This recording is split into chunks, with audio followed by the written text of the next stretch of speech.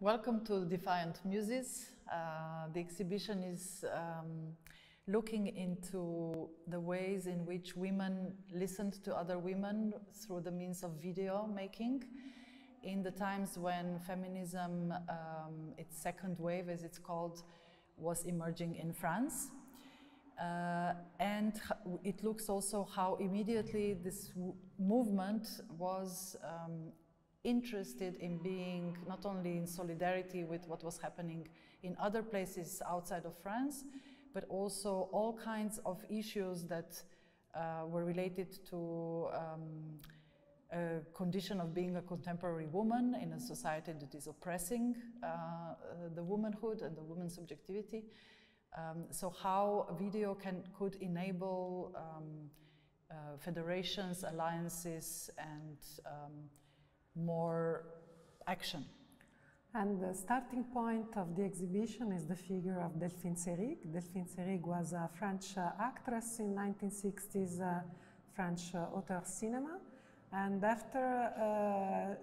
68, at the beginning of the 1970s, she became increasingly committed in the feminist movement in France. And around 1974, she started to work with video, and she encountered Carole Roussopoulos, who was already producing video with her husband, Paul Roussopoulos. And she was teaching how to make video to a group of women. So Delphine Seyrig participated in those teaching lessons, and that's how they became acquainted. And they formed together with Johanna Wider, who was a long-term friend of Delphine Seyrig, the group Les Insoumises. So starting from this trajectory, the exhibition looks at the connections between the history of cinema, the beginning of video, and also the history of women's cinema, because during the 1970s, as she became more and more involved in the feminist movement in video making, she also continued her career mostly working with women filmmakers such as Chantal Akerman, Marguerite Duras, Ulrike Oettinger, who we also feature in the exhibition. But the exhibition is not a monographic show about Delphine Seyrig. Of course, this is also like the central point of a much larger network of alliances, collaborations, coalitions with other women from different backgrounds. The exhibition also features several documents from personal archives of Delphine Seyrig or Centre Audiovisuel Simone de Beauvoir, which was a pioneering institution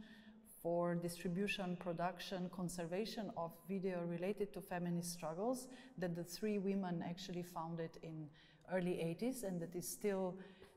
exists and is very much active and functions as an activist organization still today in Paris.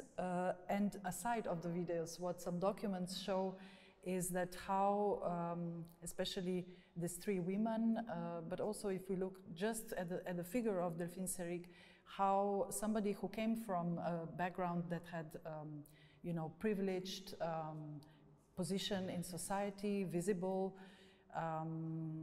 very internationalist family as well, how this privilege has been always a source of extreme self-reflection and of a space of exploration to give voice to those that might not have the same voice as she had. And maybe it's also important to say that drawing from the model of the Centre Audiovisuel Simone de Beauvoir, which is a audiovisual archive, the show moves from the early days in the movies, in the cinema industry, with the first room focusing on, the deconstruction of the cinematic figure of the actress, towards the beginning of the 1980s, and the question of the archive, the history of genealogy. But we also organized the exhibition as a place where people can spend time, look at films, sit down, look at videos with headphones, etc. So kind of reconstruct, propose an archival structure that it's a kind of travel across struggles and moments in the French history. And we end up with the last section of the film, which is more like focused on the 1980s, which is also related to the history of the Centre Simone de Beauvoir, its constitution, the question of genealogy and relations between different generations of women involved in the feminist movement. And what is also interesting to add is that where is the importance to see and re-see exhibitions like that today is also to give material that helps us to reflect if today, in actual moment, we have come somewhere a little bit more far in these discussions, or are we in the same situations as women, as you know, absolutely, feminists, as in a moment, in a crucial moment in time, where we are speaking from. And I think that the many struggles that are documented in the exhibition, that are activated, I would say, in the exhibition through the videos of Les Anciens Muses and other subjects, other collective, give like a mapping of the struggles of the 1970s, which included